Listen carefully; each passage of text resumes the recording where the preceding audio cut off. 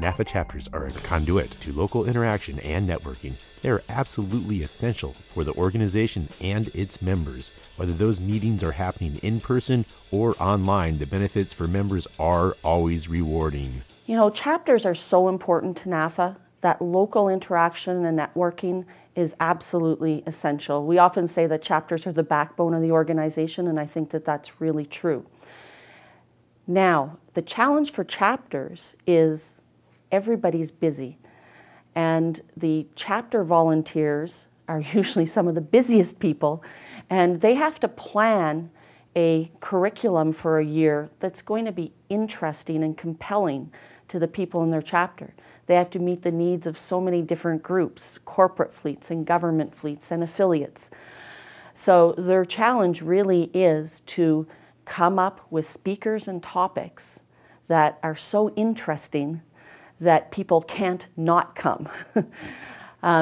Some of the great things that I've seen happening, the Western Canada chapter has a particular challenge of geography. And it's not the only chapter that has that problem, but they're really spread out. And it's a fairly large chapter. They have a decent membership. So recently, their chapter chair, Jim Laverty, has started a program of webinars.